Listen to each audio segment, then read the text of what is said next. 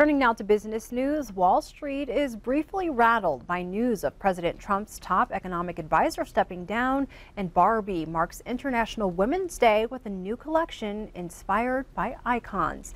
Diane King Hall is at the New York Stock Exchange and has the details.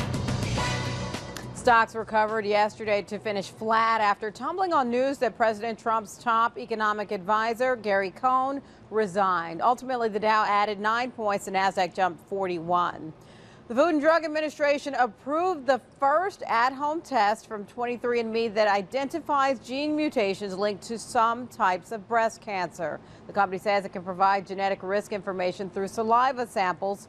Critics warn the test cannot determine a person's overall risk of developing breast cancer.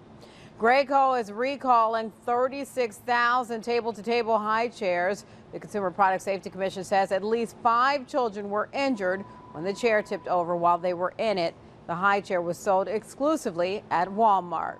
Today is International Women's Day, and to celebrate, Mattel is releasing a special collection of Barbie dolls honoring iconic women of the present and past. The new dolls include the likeness of 17-year-old Chloe Kim, who just won an Olympic gold medal. Historic figures include aviator Amelia Earhart, artist Frida Kahlo, and 99-year-old NASA mathematician Katherine Johnson, featured in the movie Hidden Figures. And that's your CBS Money Watch report. For more, head to cbsmoneywatch.com.